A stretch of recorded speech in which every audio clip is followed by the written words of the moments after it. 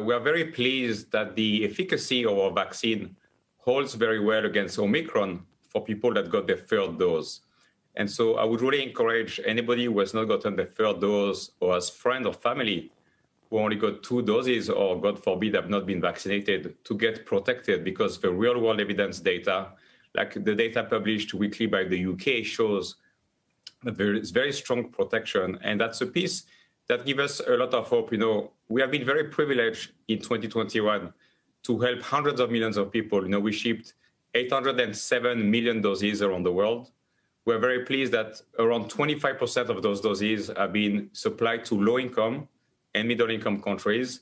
And this morning we reported that our sales are going to be around, $17.5 billion. We, of course, have to be fully audited in the coming weeks.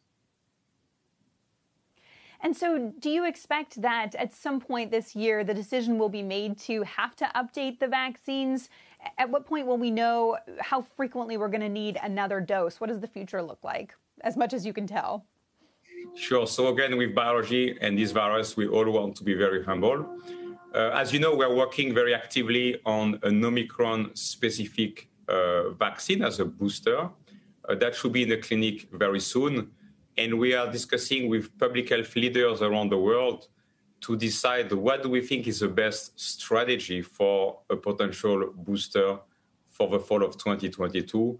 We believe it will contain Omicron mRNAs, but do we need to add any other components? That has to be discussed, because we need to be careful to try to stay ahead of the virus and not behind the virus. What is interesting, Meg, is if you look at governments around the world who are very much looking into 2022, on an earnings call on November 4th, we said that our signed APAs were $17 billion, that we had options for up to $3 billion.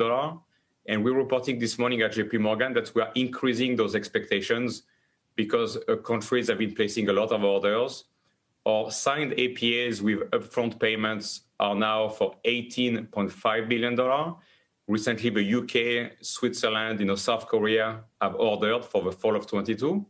And now the options have been increased from $3 billion back in November to $3.5 billion. And there are discussions ongoing on a daily basis with a lot of countries who want to be ready with the best product possible for the fall of 22.